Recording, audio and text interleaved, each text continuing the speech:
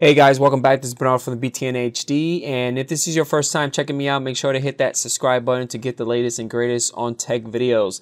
So today is all about fixing OneDrive when it's not starting up.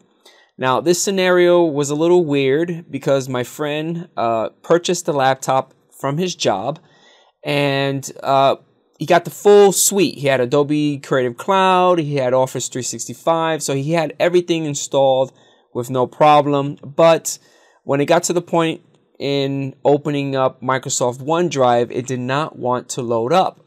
So I was scratching my head. We reinstalled it, we removed it, uninstalled it again. We did everything. I patched the machine, I pushed out almost all the Windows updates, and still no luck. OneDrive did not want to launch up. Now I said to myself, okay, what's going on?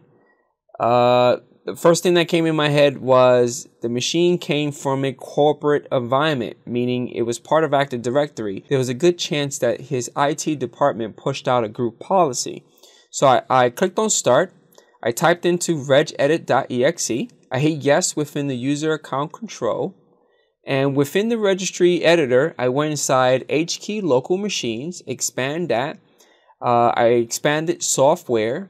Inside software, we went inside policies, and within policies, expand Microsoft. And once you expand Microsoft, you're going to go into the Windows folder, expand that, and you're going to see a folder called OneDrive. Now, when you click on it, depending on what machine you have, most likely you don't have that particular registry key right there that states disable file sync. That right there tells me that his IT department was pushing out a Windows 10 group policy.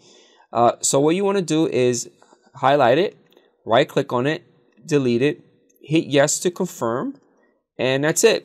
Now the cool thing about this, you don't need to restart the machine.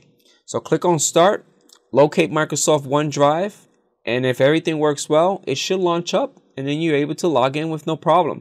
So hopefully you guys enjoyed this quick tip. Leave comments right below. Don't forget about hitting that like button, and I'll catch you guys on the next one. Peace out.